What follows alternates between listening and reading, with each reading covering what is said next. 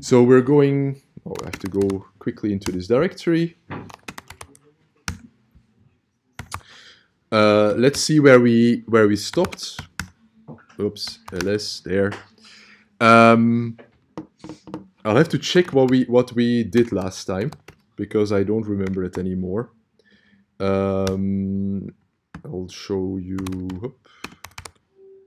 CPP. There we go. So we abstracted everything we saw in the main function a lot by having two types of by having extra files basically and encapsulating everything into functions. Using the first reason why we would use a function, namely to make sure that the main function is not that not a big piece of spaghetti code, which we had last time. Now the big piece of spaghetti code is still here in our warm.h and warm.cpp, especially in the warm.cpp, but it's a little bit easier to get an overview of. Let me get the main function here, so that we started in warm version 1.cpp, just to show this in exactly the same file. So the main function here starts here. This is everything that we have in our main function. This is a lot less, and this is very easy to read, right? So if you would know how the warm module that we created now works, then you can basically see more or less what happens here, and you almost don't need any comments here, I would say. That is the idea here. And everything else we took care of by having a warm.h, a header file, and a warm.cpp. So this is our header file where we do certain things. This over here is our CPP file where we basically include our header file and basically also tell how the functions should be defined or what the functions really do. Here you say what the functions are, here what the functions really do. Now at this point in time, all the functions are procedures, meaning, oh no, most of them. Here's one, but the rest are procedures, meaning they don't return anything and they don't take any arguments as well. So these are fairly dumb functions, but this will change. Okay, now we also saw, don't save that, we basically have what we had. So we basically saw that now, since we have multiple files, we need to take care of creating first objects and then linking those objects. I think that is where we stopped last time. And that means we have to do with the -c, say we compile them into an object. So if we then do our warm.cpp, for instance, then we create an object file out of this. So in this case, warm.o is created after this command. The same for GCC. If you create a warm of our other CPP file, namely warm v1, then this one over here is created. That's what we did already last time. Now we have two object files here that basically contain everything that we want in our module and in our main function. So the main function tells us what functions to execute in which order, plus this while loop to constantly redraw our warm. And our module dictates what those functions should do. And that's nicely divided into those two things. And the way we link that is basically the way we did it by earlier. We basically say we want an object file. We'll create exactly the same executable, w1 for instance. And for that we need those two objects, namely warm.o and warm version 1.o. And since we are using this library ncurses, we also have to include that here. Right. Oh, right. This is something that we did at the end, and this is something that I still wanted to fix, exactly. So then we basically fix this first, because why is this happening over here? The best way to look at this is to look both at warm.h and warm.cpp again. So in our header file, we have these variables that we declare as global variables. So as soon as in the main function warm.h is linked or included at the top, we have these over here. But then we have exactly the same for warm.cpp, the object file. We do exactly the same again. So when we build the object of warm.cpp, so warm.o, we also, in that object file, include warm.h. So it's included twice, one in warm v1, one in warm, in normal warm, right? So in that case, warm.h is twice executed here. And in this case, twice we have these global variables.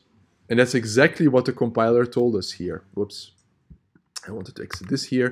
So our compiler said there are multiple definitions of the variable x, y, c, food, and so on, right? So what do we do? The solution here, or the first solution that we go for here, is that we put all of these in our C++ file.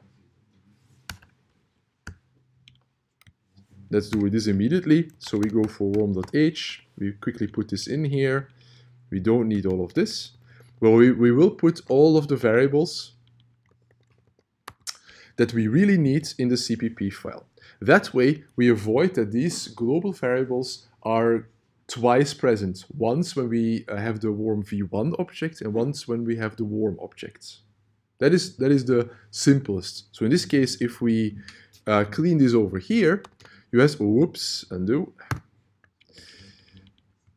In this case, you basically have in the header file all the libraries that you need and the definition or the way, you basically have the list of all the functions that we're going to use. And in the CPP file, we define all those functions.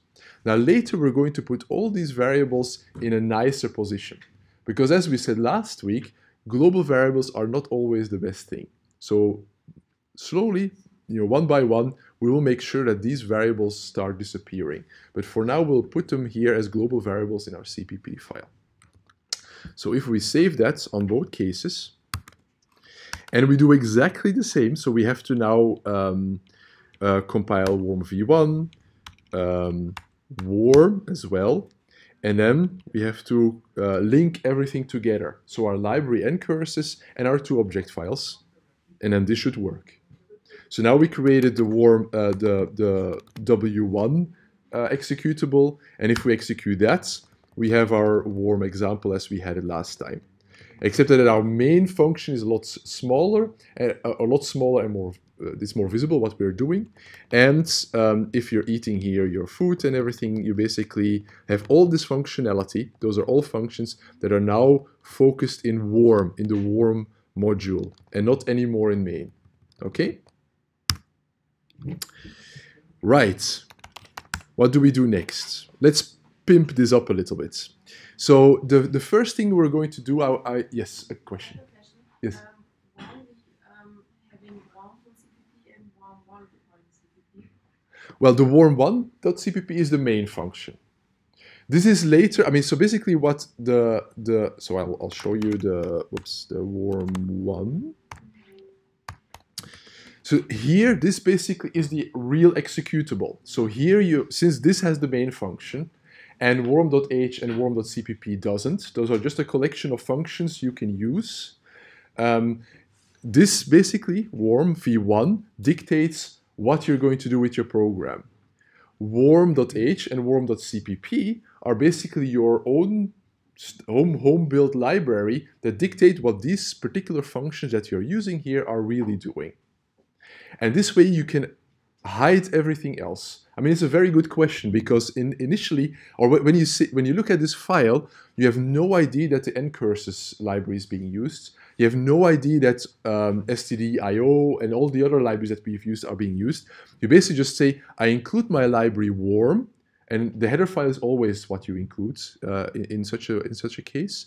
And then you basically, in your main function, have all the functionality from your module, without really having to know how this module is being coded.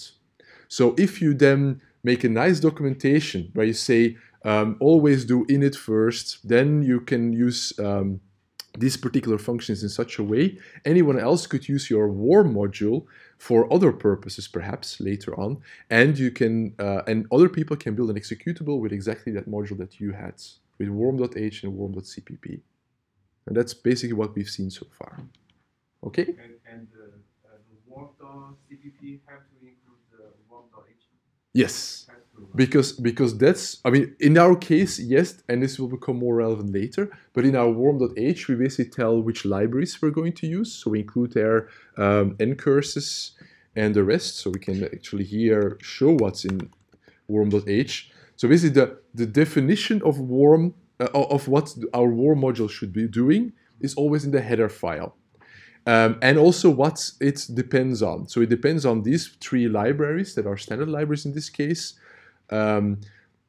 ncurses is a C library because it ends with .h. The other two are C++ libraries. And we define here already our interface. And that is also a very good question, because this interface later is how people are going to interact at the most with your library. They're going to look at your header file and are going to see, okay, I have these dependencies, but also I have this functionality in your... They will never look at the CPP file, or should never look at the CPP file, because that is your work and you should basically kind of deal with that. Other people just have to use those files. But in the header you declare which functions you have and which functionality, later we'll see, your library will give. And in the CPP file, you implement all of that. Okay? That's also, that is a very good question. Because these are very important concepts that we will build upon the whole time from now on. Right, so what did I want to say now? Or I think I was just answering a question. Right, so any more questions? Yes? Can you rename, if possible, rename it main.cpp? Yes, I could also call it anything else. I call it warm v1 because this is our first version of the warm, but I could exactly, you're right. I mean, this warm similarity might be confusing. I could also call it snakes or anything else, right? So this is I mean, the executable can be called anyway. That's what comes after the -o at the compile time, but anything else is exactly, you know, we don't have to call this warm v1.cpp. We can call this any way we want. Exactly. And also we can change all of this, of course. We did this now because this is how our program was structured, but later we'll see a lot of differences there. So where you can, in the main function, also do certain things. So hopefully once your library is completely ready, you can in the main add lots of parameters and lots of arguments. But we'll see that later. Okay. Any more questions? It's very important that you're up to speed now, because it's slowly getting a little bit more complex. Right, so I was actually going to say let's add color and all the rest. However, I think we first go, since everybody, I mean, since these questions point to a certain thing, I would say let's first create a Makefile. Who is familiar with Makefiles? Almost, oh, a few, but that's not a lot. Now, a Makefile is what every IDE, integrated development environment, that you normally use for programming uses anyway. Because what we've done so far is we basically executed first this to get our object file, then this to get our second object file, and then we link those together with this. It'll be, I mean, this is just for a few files. And we have to constantly do this now over and over again if we change something in our warm module. This is a lot of work. And to enable this automatically, or do this slightly automatically, there is a thing called make. It's a utility that is present in every operating system or every environment that you use. And this relies on a Makefile. And as you see, I already created with Nano a Makefile. So this is just a file called Makefile with a capital M, very important. And in this Makefile, I can declare dependencies and I can do exactly what I'm doing here. Now, a Makefile starts with a particular target, and the first target that you specify is the default target. And let's call this warm v1, or it could also be snakes or whatever, but you know, we basically call now warm v1. And we can there say which dependencies warm v1 has. So we start right here at the end. So this is basically what we want to build with our Makefile. And our dependencies, what do we need for this? We need warm.o and warmv1.o, right? So that's something we can declare right here. So we say warm.o we need, and we need warmv1.o. Those are the dependencies. And then at the next, so what comes next, we basically declare right there what our make utility has to do for that.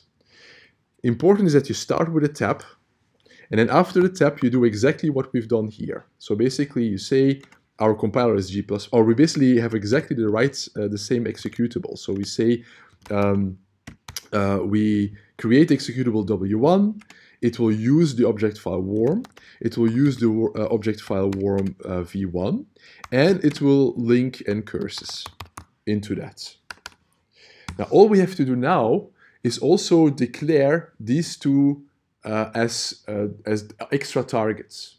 So what the make utility will do then is say, for warm v1, this is what I have to do at all times. I need warm.o and warm v1.o.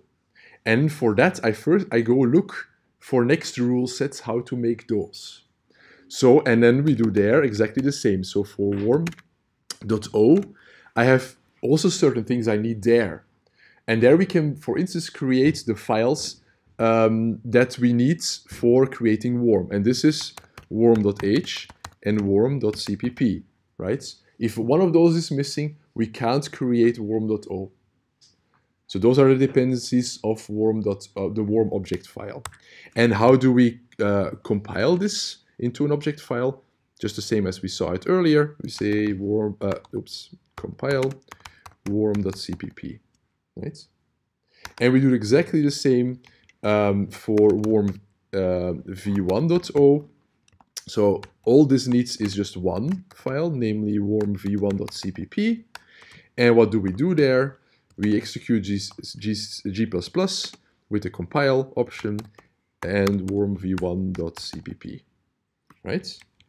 So now what will happen is if we use this make utility, it will look at the local makefile. It will look for the first target, which is warm v1, and then it will look if those two files are there already and if those needs renewing automatically. And therefore execute this and this whenever necessary. And when that is then executed, it will then execute this. So it will do everything for us what we've done here and more. Because if we now start changing warm.h and warm.cpp, we need new object files. And also this is something that the makefile will do for us. It will automatically create or redo these targets, recreate those object files, if those have changed, and then we'll create the executable again. Okay? I think this is the trickiest bit. Once we have our makefile, the way we do this is a make utility, as I said. We just execute make, and then you can see actually what is being executed. If you do like this, you can see what is executed. Now, if we change warm.cpp, for instance, and we do something else. For instance, what can we do? Oh, we can start using color. We'll do that later, but for using color, you can do this. This is part of the ncurses library. Function from ncurses. Oops, function. And we'll continue with that later. I'll save that. So now my CPP function has completely changed, and we're using also extra functions from the library. So if I do now make, you'll see that the warm CPP is recompiled into warm.o automatically. Okay? So from now on, instead of constantly recompiling things by hand, we're going to do this with the make utility. You don't have to do this for exercise sheet 3, where we are now. Those are still the simple things. But from exercise sheet 4 onwards, we will use the make utility also in the exercises. Okay? So the executing things will be, or compiling things will be easier because we constantly just have to say make. And if our make file is well structured like this, we don't have to do anything else anymore. Okay? Right. Good. So let's start using color.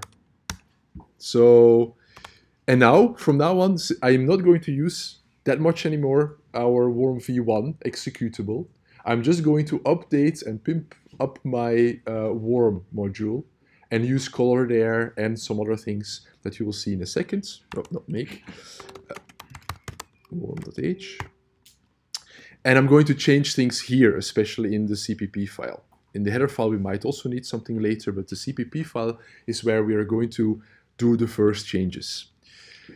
Now, the color is the first thing that I'm going to start, because there we can do a lot of cool things with ncurses that we haven't done so far yet. And one of the things is we can use color. And for using color, we have to, in the initializations, define that we're going to use color. There, normally, ncurses will also check whether you could use color, whether you have an SSH terminal, for instance, that can use color. Nowadays, most of them can. So I'm not going to do any more tests there. Normally you should, but start color is what you need. Another thing that you need to initialize at the same time for ncurses is something that is called init pair. And there you define what colors, what type of colors for the characters that you're going to print, like we've done so far, what colors you can use at all. And with init pair, you just have to, the function is called like this. You basically have to give it a number, and then you give it a foreground color and a background color. So 1 is usually the default, so we say the default color is color white as the foreground color, and color black as the background color.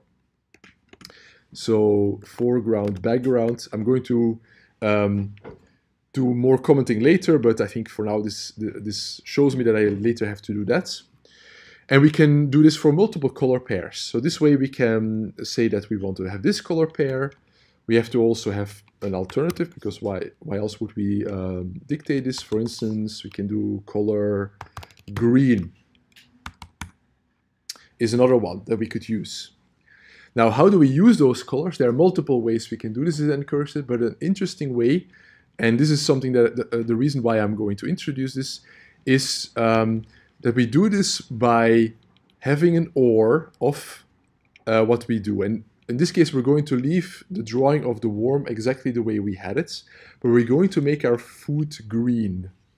And the way we're doing this is, just as we said before, this function over here is taking a character and is placing it on an XY position on our screen.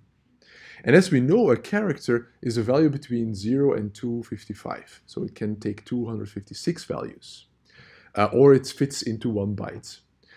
However, in the background for ncurses, this function is using something that is much larger. It's using an integer, in fact. So multiple bytes. Only 1 byte of that is being used. And the nice thing that we can use here is with the OR operator, or bit operator, we can actually use the rest of those bytes that are usually then 0. If you give it a character, this character is converted to an integer for this function, and it is placed at XY position. However, we can do an OR here with our color pair. So in ncurses we can use, this is kind of a macro, we can use color pair 2 in this case, which, as you see up there, is basically the foreground is green, the background is black. So with color pair 2, we basically now, instead of saying we just give this character big X to our function, we give this character big X, but since this is an integer, those other bytes are always 0, and those are being filled, or some of those other bytes are being filled with our color specifications. Right? This is something that we will see in lots of libraries and lots of other codes. By doing this logical OR, you basically do an OR of those zeros that you have elsewhere. So if this color pair is 1, 1, 1, 1, 1, 1, 1, for instance, then this is somehow being ORed, and you still have this big X, but those other zeros are being replaced with those color specifications. So if we do this, then normally, if everything is correct, I can, let's do it here. I can quit here. I can make the whole thing again, compile and build our W1 executable, and I can, now I have a black background, as you can see, and I have a green X. So now we have a little worm that is eating a leaf, for instance, right? So that's one thing that we could do now here, and so on. Good. So now we have a bit of color. The next thing that I wanted to do is, now we know that this if else, if else, if else is not the best thing, or is not the nicest thing. So as we saw in the slides, we can do this as a switch statement. So what do we do to create all of this into one statement? We start with switch. What do we test for? C, exactly. And then we need basically cases, right? So the first case is basically exactly C being equal to, for instance, the character D. And in that case, we don't have to use a compound. You know, from what comes now, we basically can now list everything that character D does. And we can do exactly this right over here. So I can just, whoops, put this here. Hop. And put this right here. Or I can actually put this like this. This is a little bit nicer, I think. And as we saw, break to make sure that then the switch statement is exited, right? And we do exactly the same for A. I'll do the first the cases. Then we have also W. We have S. And then, as I said, default is always good to have as well, even though we won't do anything in the default set for now. Good. So what do we do? So this is moving right. We already did. Let's also make sure that we comment this so that later we can see this still. So A is move left. W is move up. And S is move down. Down is written like this. And then we also add a break for all of those. There we go. Like this, for instance. And then we basically add those where they are needed. So for A, we need to do this. Indentation, always important. For W, we do this. And for S, we do this. Okay. So this is a little bit easier to read now. So we switch on C. So now we go multiple ways. If we have a D, we do that. If we have an A, we do that. If we have a W, we do that. And if we have an S, we do that. Default, we don't do anything. And then we continue. Okay? And since C could be any out of 256 values, we only test for 4. And for the rest, we don't do anything. That's kind of what you, or how you should interpret this switch statement. And this is a lot easier, I think, to read than the if else, if else, if else that we had before, right? Okay, let's test this one more time. So again, oops, oh, what did I do? Where's the error? Line 53.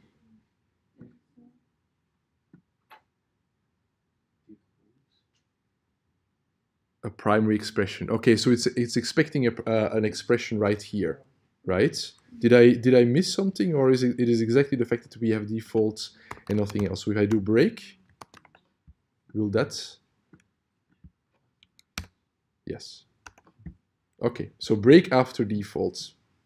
I almost forgot about that myself. Good. So now it works. Let's see if it still works the way we intended to do. Can it still eat a leaf? Yes. Good. So now the next thing we're going to do, which I've been promising already for a while, is we are going to not have a baby worm of size 2, but we're going to have a worm that is a little bit longer. Where do we start with that?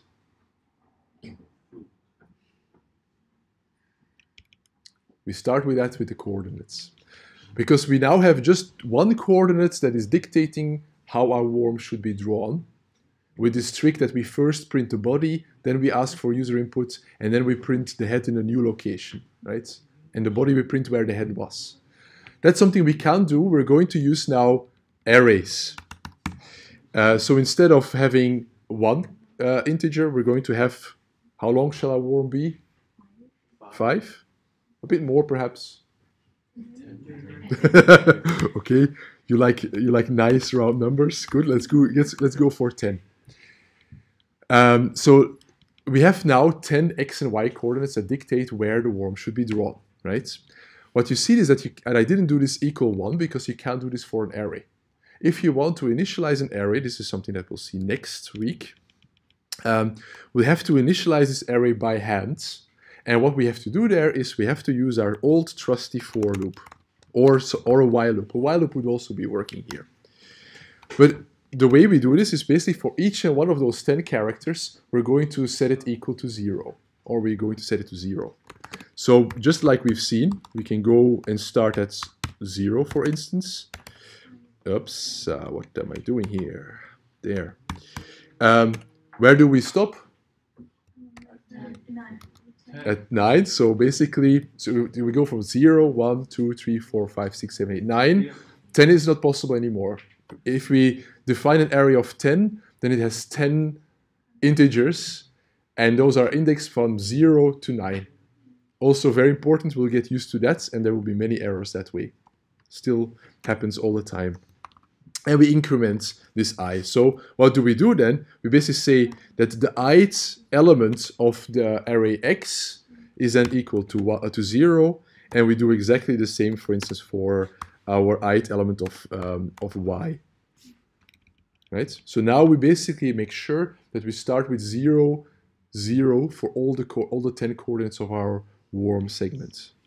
Right? And this is something that is necessary, that's something you can't do immediately straight from the start. Another thing that you see is that we use 10 now here the whole time as a number, as a constant in our code. This is also fairly bad coding. We'll do that in a second, or probably next week. Because what if we want to make our worm a little bit longer? We'll have to then go throughout our code and change every 10 into a 20. And this is not only a lot of work, but this can also lead to errors, because if we then change one 10 that meant something else, this could be meaning something else again, right? Or could be leading to some other errors. This is something that we don't want, but for now, it's still manageable. We just say our worm is size 10 and that's it. Now, all the rest we have to do is in our draw worm function. And in our draw worm function, we basically have to change x and y all the time, right? So there we basically have our trick where we first draw the body, and then we test what the user is doing, what the worm should do next. That we can't do anymore. So let's get that out of the way. This draw comment is actually for the function itself, I would say, so we can even do that. And the first thing we're going to do is we're going to do exactly the same trick. So we're going to first say where all the body segments should go, and we're going to move those to the head of the worm. So, and then where the head of the worm should be drawn is at the end.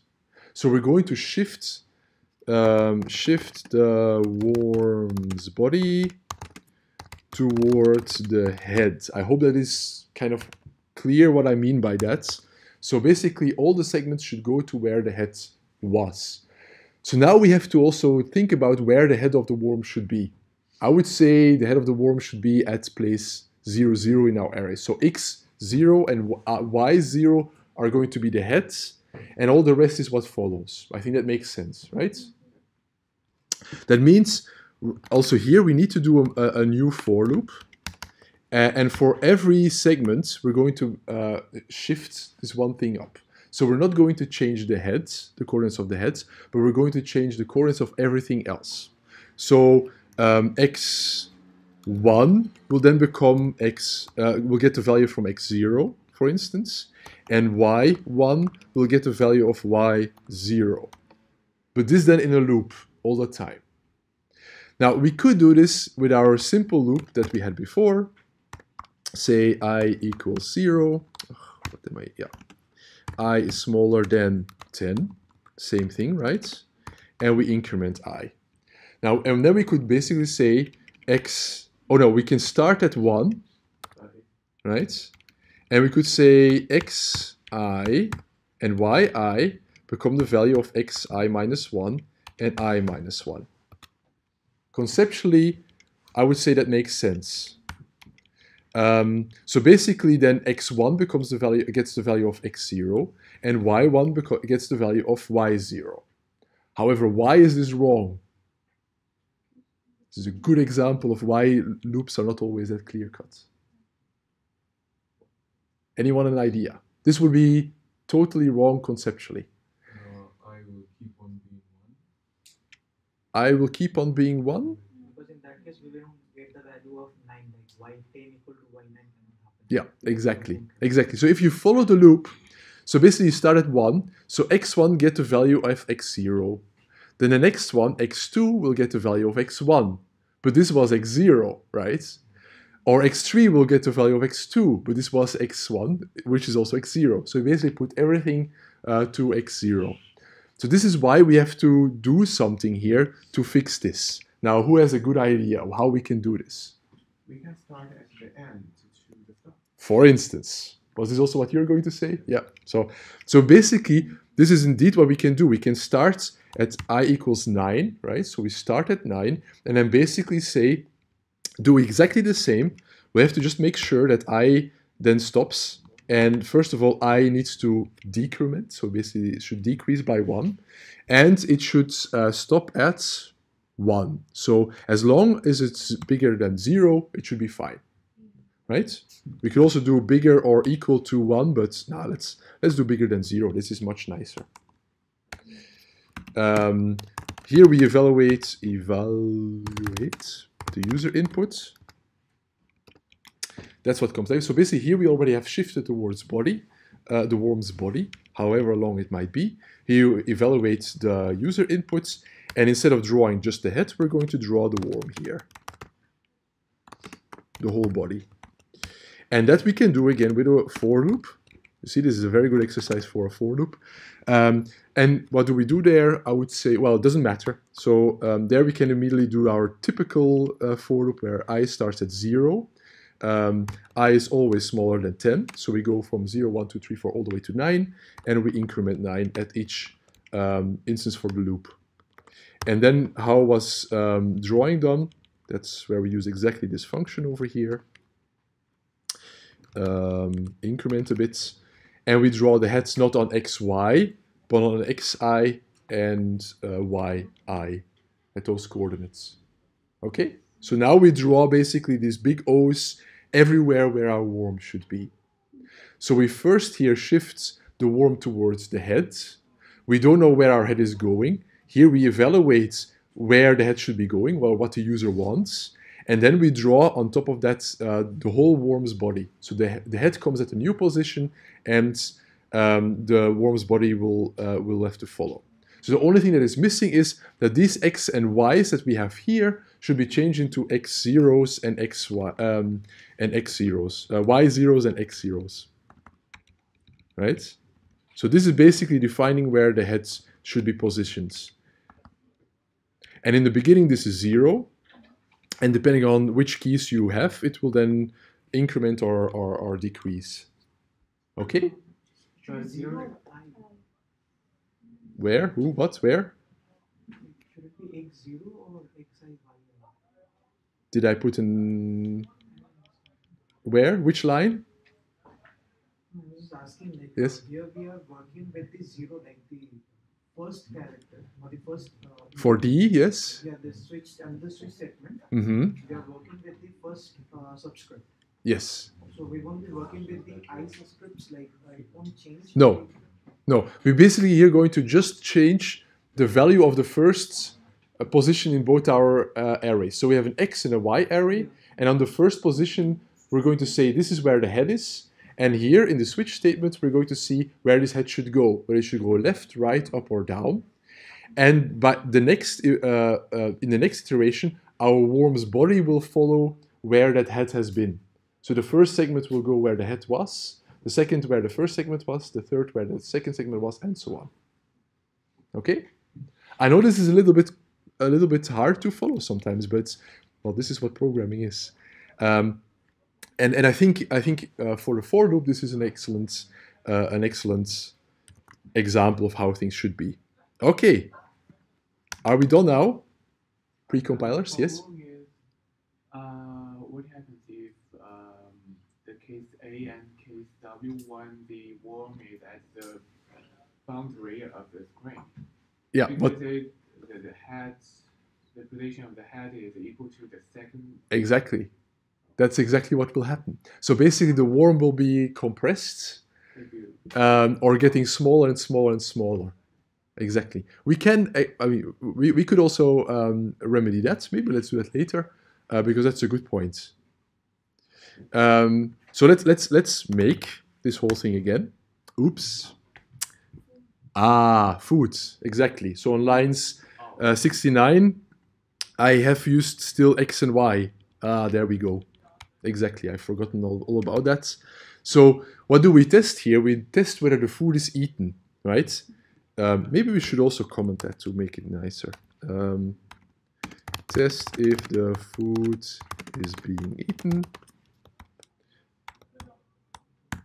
There. If it's being eaten, then we basically say if the head is in the right position where the food is, right? And that basically our head was at place 0, we said, right? There we go. So if food X is at the X position of the head, if food Y is at the Y position of the head, then it's eating, then we need to change the food coordinates. Okay, those were the two errors for X and for Y. So I would assume that if I do make now, it works. Now let's see if our worm is indeed a bit longer now. Oh, nice. Right, so our worm is indeed a bit longer, and the area of coordinates does work as we intended it.